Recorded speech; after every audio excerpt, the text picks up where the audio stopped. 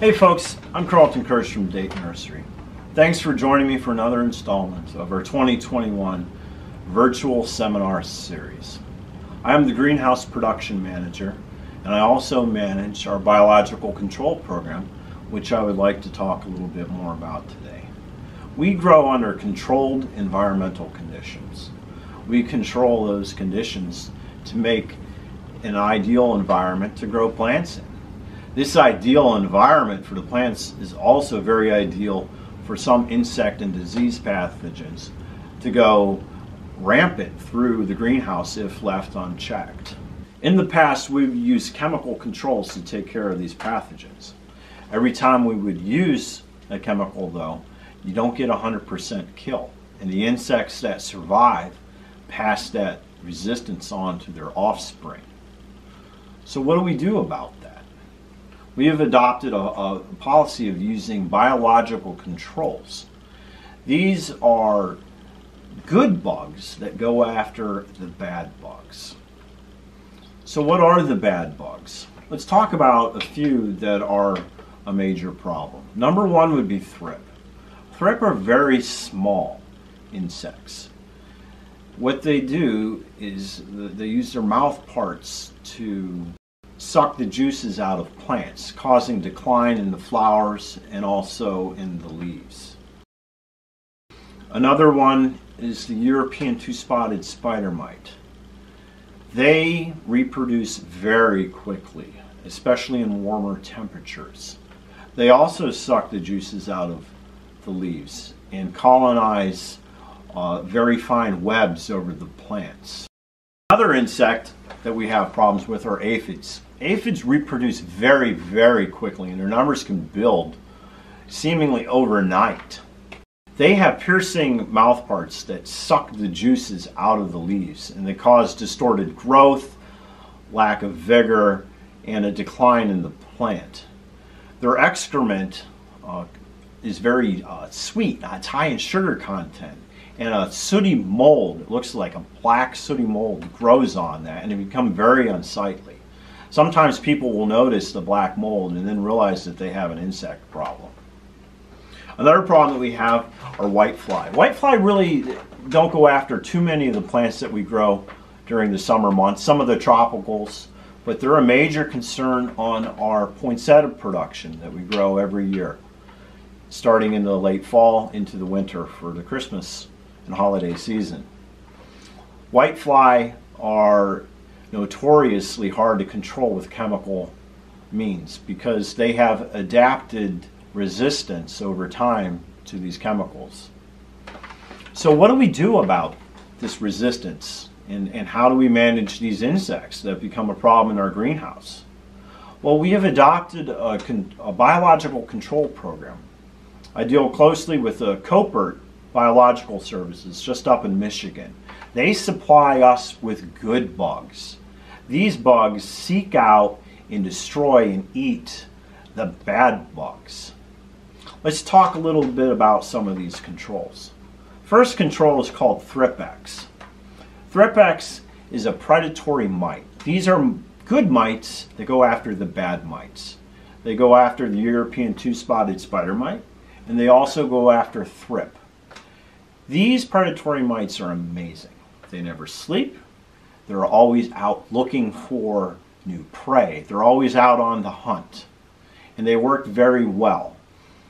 The bad bugs can never form a resistance to these good bugs. They're our best friend. Another control that we have is the aphipar. That control is for the aphids.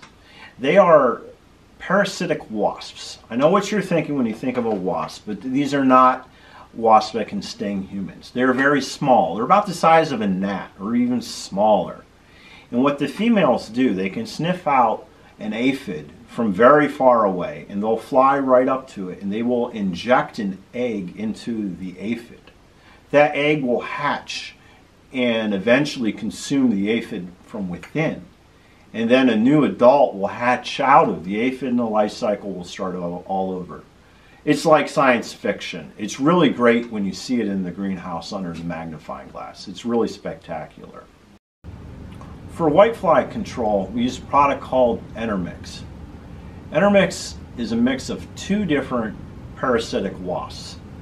They seek out the nymph stage of the whitefly. They also inject an egg into the nymph, stopping it from developing. Another control that I use is something called sticky cards. These cards are a special color of yellow that the insects find very attractive. The cards are made of a heavy-duty plastic material and are covered in a very sticky glue. These cards serve several purposes. The first purpose is to monitor the insect levels and what species of insects I have in the greenhouse. They can also be used in higher numbers of cards to trap insects. They're very good to control adult whiteflies. They'll fly into the card and get trapped. And once the adult is trapped, it cannot lay any more eggs. Bugs are not the only things we control safely and organically. Diseases such as botrytis, gray mold, and powdery mildew can wreak havoc on plants, especially in the greenhouse. Believe it or not, we use something as simple as the ice melter you buy for your walkways and driveway in the winter.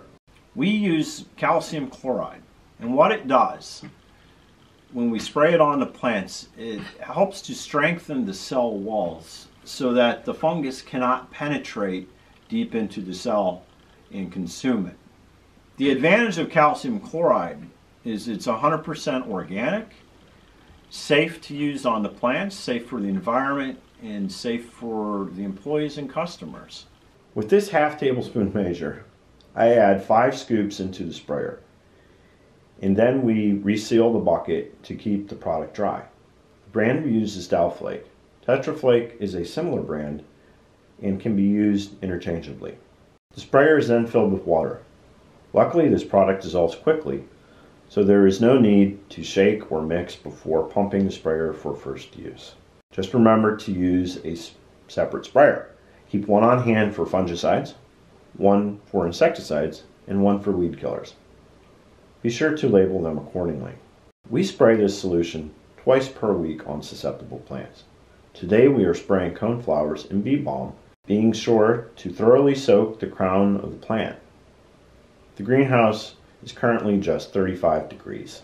At home, you too can use calcium chloride to control powdery mildew on susceptible plants such as squash, cucumbers, and lilacs. It is perfect for edible crops, plus it is very inexpensive to use.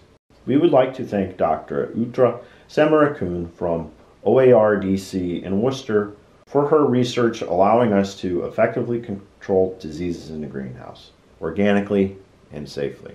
Using these biological and organic controls on our plants enables us to grow a high-quality plant for you, our customers, that is safe for the employees, safe for you, the customers, and safe for our environment. I hope you learned something today about some of the things that I do in the greenhouse, helping to grow good quality plants for you. Thanks for joining me for this installment of the 2021 virtual seminar series. We hope to see you all at the nursery this year, and hopefully we can have these seminars in person next winter. Thank you. Take care.